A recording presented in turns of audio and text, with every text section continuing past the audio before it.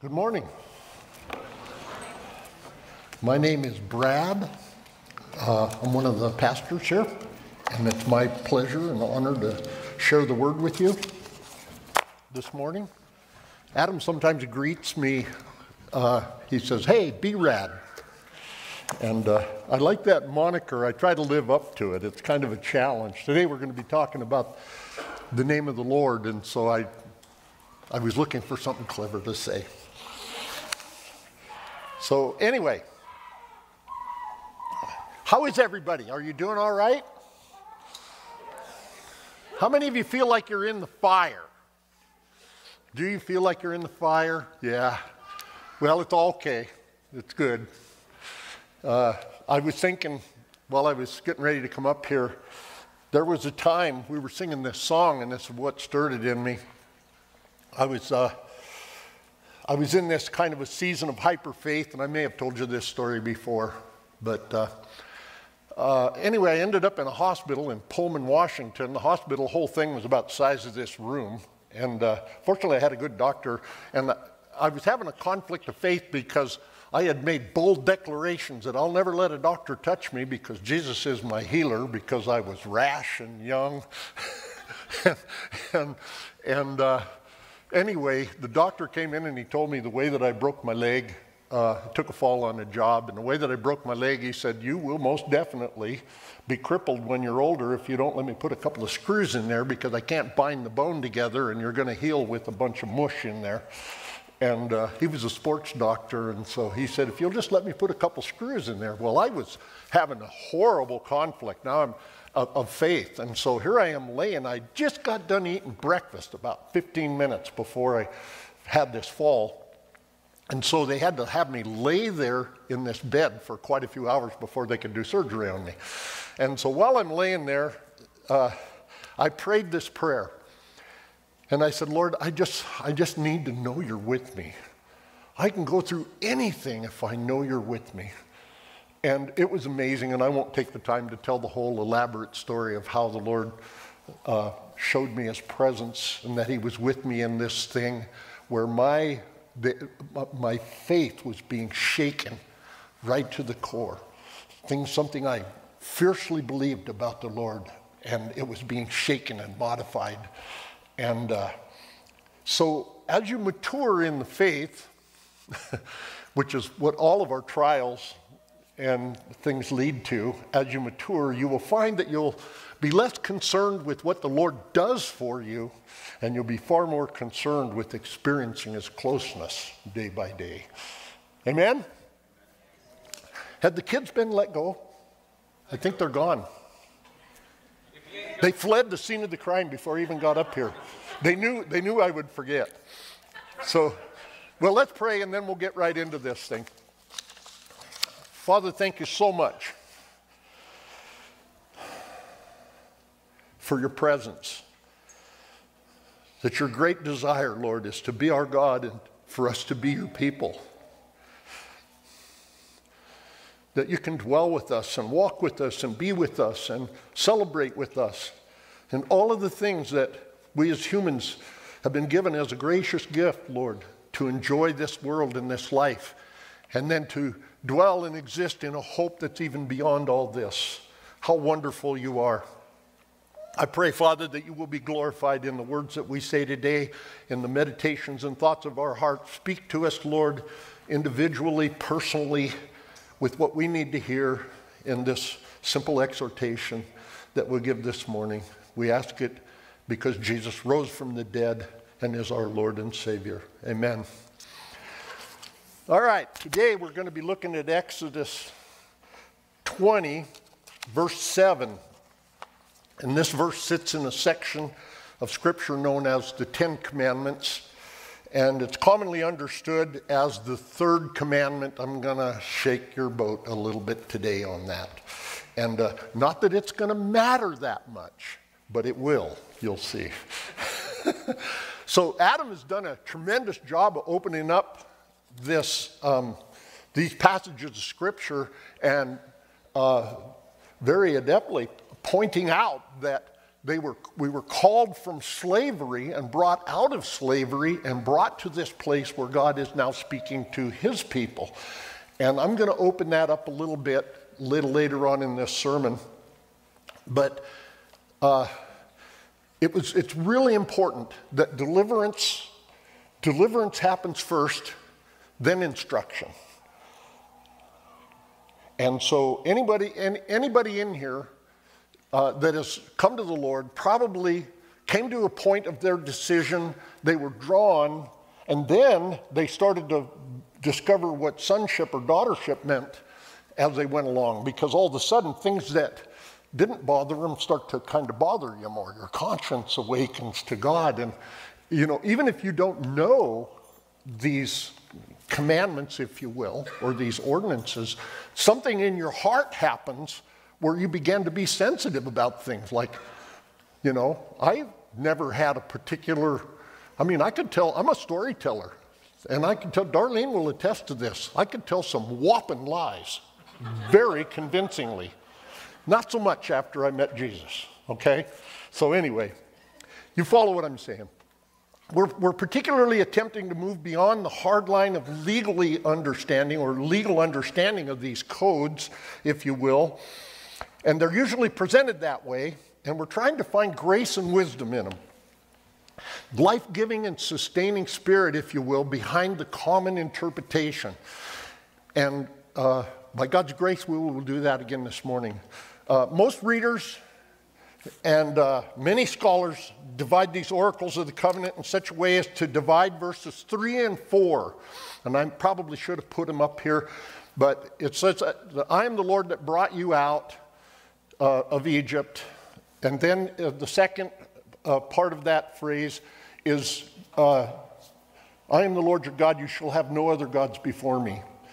You shall not make an idol for yourself. But if you consider this, that those first two commandments, if you will, are actually a unified thought. It's kind of, the second one doesn't really stand alone. He says, I am the Lord your God, you shall have no other gods. But idol worship involves entertaining another god. So the two come together in a single declaration of who Yahweh is, who our God is. And that's his self-revelatory name, Yahweh. We say it Yahweh. We add some vowels in. Anyway, I don't want to get off on that. But a very strong argument can be made that these two verses belong together, which would make what we're talking about today actually the second commandment. Does it matter a lot? You know, are you missing the grace of God because, because I said that and you go, yeah, I'm going to buy into that, No, it's not going to affect your understanding of these things. But it does help us set up for this next commandment about to bring it to a fuller, richer meaning than what we probably hold it as now.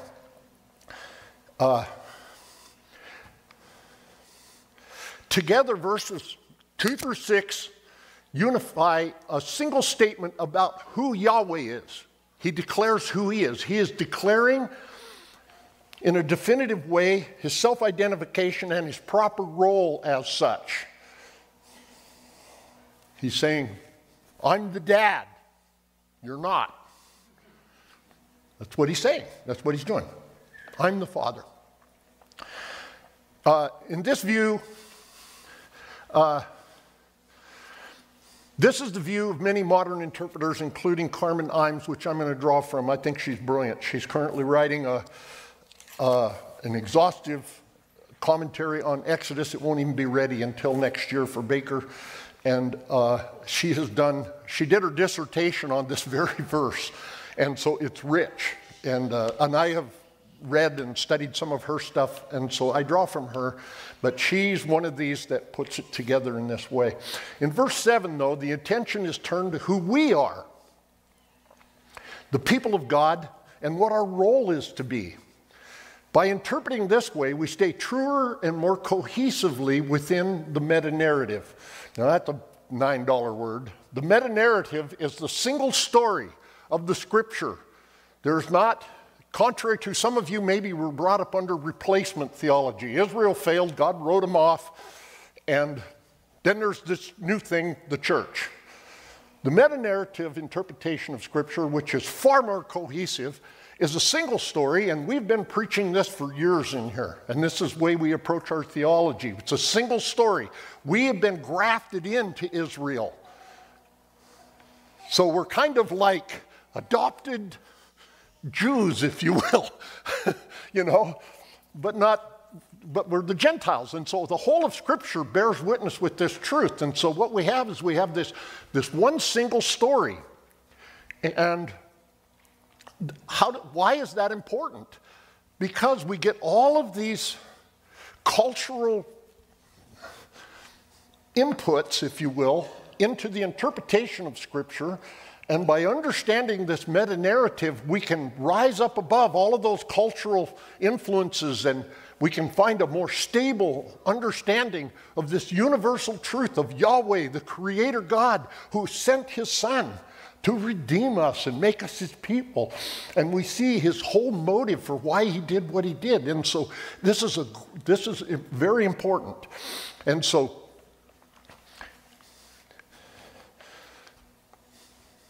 that being said, we're prepared to exact out all the grace contained in this simple phrase. Or maybe not so simple. Contained within this verse is the whole of our identity and purpose. The whole of our identity and purpose in this world. We can only stick our toes over the edge of this vast landscape and gaze upon the panoramic vista before us. In the simple words, you shall not take my name in vain. Isn't that amazing? The depths and the riches of the Almighty.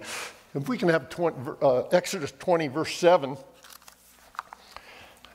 it says, there we go, you must not misuse the name of the Lord your God. The Lord will not let you go unpunished if you misuse His name. Sounds simple enough. You don't misuse His name. You don't say His name the wrong way. We have countless interpretations. How many of you, have heard this thing, where someone will, like on a movie or something, and someone will use the name of Jesus in a derogatory way, and you'll go, oh, and the first thing comes to your mind is this commandment, oh, you shouldn't do that, and you're always surprised, I've been surprised in restaurants and places around when lightning bolts didn't come down and strike people who were just openly blaspheming the name of the Lord, and it hurt my spirit, hurt my heart. And so we have that natural reaction. You can see why we would kind of go to that it's a speaking thing. It has something to do with speaking. In my preparation, I discovered that more than 23 various interpretations of this verse have had some leverage in churches' traditions over the centuries. They have crisscrossed through different cultures, eras of time, different influencers, etc. And some of them you may recognize. Don't cuss, like I just was talking about. Don't use the Lord's name that way. Don't say God's name or have a legalistic insistence upon how to verbalize the divine name. We've all heard stories about how the ancient Jewish people, they wouldn't even say the name because they were afraid they might mispronounce it. So that would be one of those. That would be a legalistic insistence, a behavioral thing, if you will. Invoking Jesus' name for personal gain and manipulation. We see this in politics a lot, I think. People will invoke the name of the Lord or refer to Him and stuff. The whole time, they're encased in, a flow of lies. All of them. We make jokes about it nowadays, and it's true. Everything you read in the news and everything you hear when you see lips moving, it's probably lying. We're just, our country, our culture is saturated in this thanks to this. I'm almost thinking this might be in Revelation, where the devil was given power to speak. I'm thinking it might be that. No. I know you guys take what I say serious, so that was a joke. That was a joke. No invoking Jesus' name for personal gain. But how often do we do that? Out of greed or manipulation. We want to manipulate the thing. We throw some, half-jack prayer out there, to impress the people in the restaurant, with our big wooden cross hanging on us and whatnot. We're looking for something when we do that sort of stuff. And it's not a bad application of what we're saying. But what I am about to tell you is all of that fits in as an umbrella, as an auxiliary, if you will. Out of hubris, to appear as one with divine power or favor. Jesus had a particular irritation with this one. You love to pray in the public places, he said to the scribes and Pharisees. You love to do that, and you love to have the first, invoking the name and putting on airs. Hubris. All of these are attempts at behavior modification or control. Legalism. As such, there is some level of half-truth to all of them, as we shall see. These all fall short and result in the domestication or the watering down for easier compliance, and this is my personal grind. That we have taken the gospel of Jesus Christ and watered it down to where it's palatable to every sinner. It makes no demand. Fuzzy Jesus. Yes, he was the lamb, but he's not, yes. And I'm all about cotton ball Jesus, believe me. You know me. And I like to be kind, and we should be. And Jesus is kind. But our Father, our God, is forthright. He is a good Father. Me, not so much. I'd let my kids squish out, and and do things they shouldn't, and I'd have too soft a hand oftentimes. Not that I'm saying that God should have a hard hand with us, but you're going to, if I do this well, you're going to see why it's important that we embrace this faithfulness of God. So this watering down of what it means, all of these things that we've said are a watering down of what's being said in this actual verse. It robs us of the life and the blessing that the instruction brings to us. Now I'm going to tell you a quick story if I got a little bit of time. When I first became a Christian, I was going to a little Methodist church out here in the valley. Wonderful. I mean, we loved it. The pastor was great. Brother Gary Austin, who I will talk about openly and publicly because I'm going to say a good thing about him. He saw my wife and I struggling. They lived in the valley, we did too, and they were not too far from us. Ran into Gary on a job. He invited us out to his house and introduced us to the idea of God's generosity. We didn't know a thing. We were newbies. We didn't know anything. And Gary and Carolyn went on and on about this generous God. And then Gary looks at me and he goes, do you tithe? And I go, what? And he goes, do you tithe? Like give 1/10 of your income. And I'm like, never heard of it. And, it seemed strange to me. Darlene and I didn't have 2 nickels to rub together. We were wondering how to get a loaf of bread, by Thursday, day before payday. We were in dire straits. We were pretty broke. It was a tough time. Anyway, Gary teaches me about this, and I take it to heart. My heart is burning as they have told us stories and stories about God's blessing, meeting them as they've been faithful to God. And so I can remember this I remember going home, and the next Sunday, we walked up the street, and I walked up the street to the little church where we went to church, and I had $18 in my checking account, and I did the widow's mite thing. I guess I put the Lord to the test, but I wrote a check for $18, and I put that in the offering. It was my widow's mite. We were so broke, and everything. And anyway, I felt pretty good about it. Nothing really happened, no lightning bolts or anything. But I went out and I was standing in the foyer on the way out, and people were greeting. And a brother came up and put a check in my shirt pocket and said, the Lord spoke to me about this. And he says, I was going to give it to you before the service. But so he had it already written out and put a check for I'm not going to say for how much, but it was significantly greater amount than what I had offered. It was a little bump by the Lord to help me. I did not know what my future held and how I would be called to stand in faith for finances again and again and again and again. But he knew where he was taking me, and that was the beginning of things. And so the story's not really about tithing, but about faithfulness. And so anyway, the pastor of the church came over doing the stewardship thing, and he started talking to me about maybe pitching a little money in here and there. And I had the what for him. I said, why didn't you teach me about tithing? I was upset. I was mad because Gary had helped me find this divine flow of blessing. And this pastor was worried about talking about money. You won't get that from me. Anybody that's been hanging around me for a while will figure that out in a hurry, you know. But what I'm trying to say is that we can water down things, and we miss this incredible life that God has for us by doing so. We need to move on. The Hebrew word for take, don't take the names of the Lord, is nasa. It means to carry, to lift up, or to bear. In Exodus 19, verses 4 through 6, it says this: you have seen what I did to the Egyptians. This is just prior to them coming to the foot of the mountain and receiving the laws. You have seen what I did to the Egyptians. You know how I carried you on eagle's wings and brought you to myself.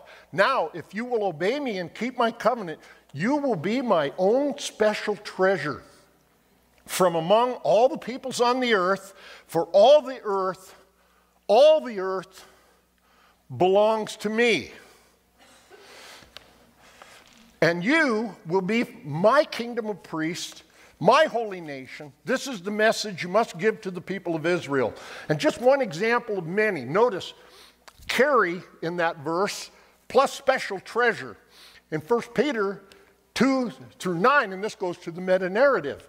But you are not like that. You are a chosen people. He's talking to the followers of Jesus. You are a chosen people. You are royal priests, a holy nation, God's very own possession, special treasure. To say the Jews are the chosen people, yeah, but that's us. You see how the meta-narrative comes into play in this? Peter is bringing it forward. We are a continuation of God's self-revelation in the world and in his purposes. He goes, once you had no identity. He says, as a result of being the special treasure, you can show others the goodness of God, for he called you out of darkness into his wonderful light. Once you had no identity as a people, now you are God's people. Once you received no mercy, now you have received God's mercy. To take the name is to bear, to carry, to represent him. This is what it means to bear his image as well. Sin marks the image of God in us. And it makes us sorry at our testimony at best. Sin makes you stupid, as Alan would often say. It does. We fall short, as it says in Romans 3. We fall short of the glory of God. This word from Yahweh gives us his name and defines our identity. We are who he says we are. You'll do better taking up what he says about you than what you conjure up in your own weakened mind. He says, you're a special treasure. I am. I remember the first time we were talking about holiness, and I said, well, I'm holy.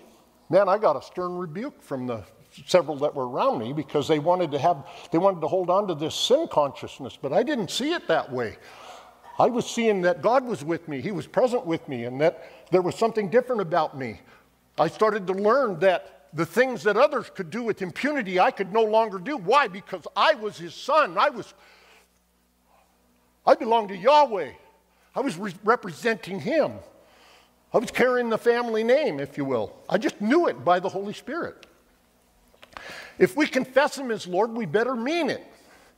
We'll get to that in a minute. If we turn our attention from here to Jesus, we'll see continuity in the meta-narrative in the Lord's Prayer. In Matthew 6, verses 9, it says this, pray like this, our Father in heaven, may your name be kept holy.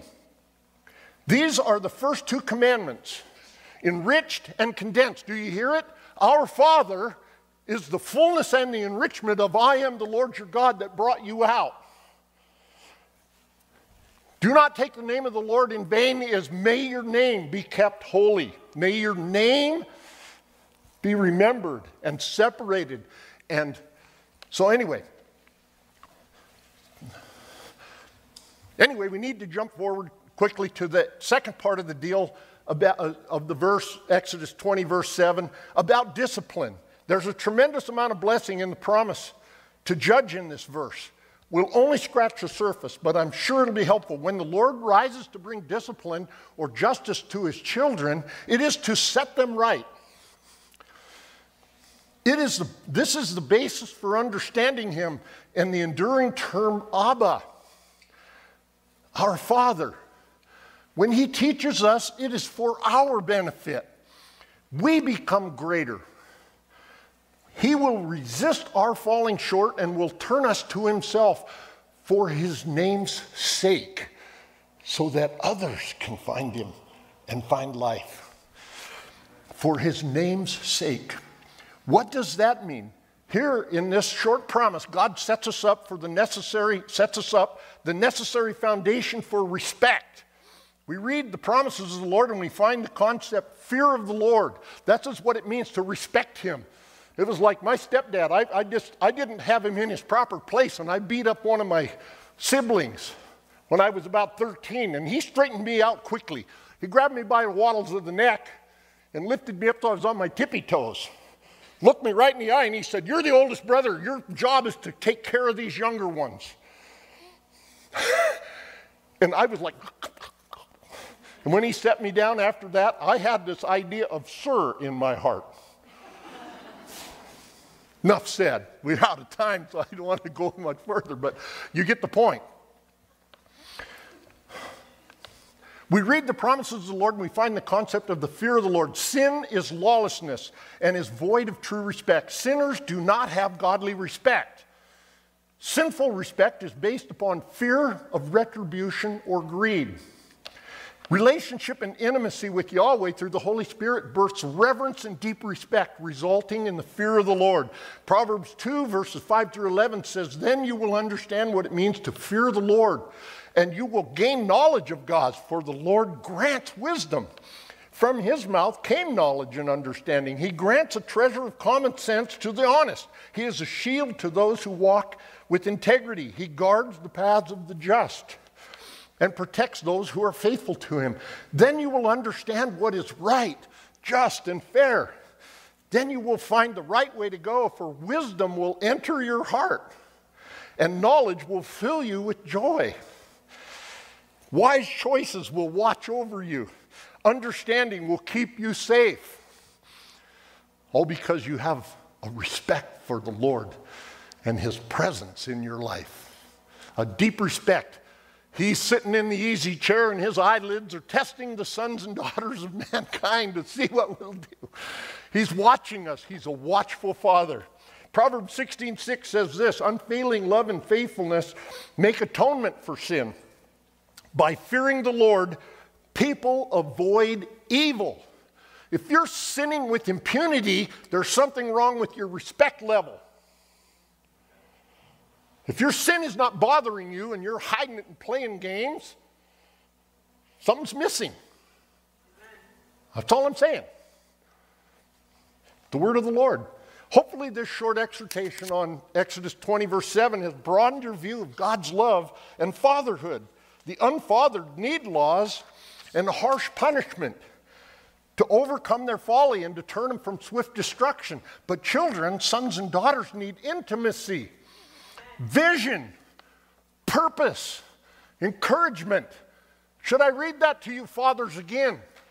This is what your children need. They need intimacy, vision, purpose, and encouragement. And they'll find wisdom. It's precisely respect that enables us to be teachable and to experience those things. It changes the desire of our heart. This ordinance that God has given us is the fountainhead of the change of our desire from unrighteousness and sin to righteousness. And that's for his children. Other kids down the block can do whatever they want to do, but not us. Not us. Amen? We have placed our faith in Jesus. We bear his name. That's no small privilege. We should be very serious about how we represent our Father. Jesus is serious about the Father's name. What does it say in John 17? Father, I have glorified your name. Therefore now glorify my name with the glory that I had with you. See? Jesus honored the Father perfectly. And now his Spirit is transforming us to do the same. And we can do this. Jesus said nothing is impossible to him who believes. All things are possible. He exhorts us to be perfect. Are we there today? No. Will we be there tomorrow? We'll be closer. Amen? I'm done. God bless you. Let's have a baptism.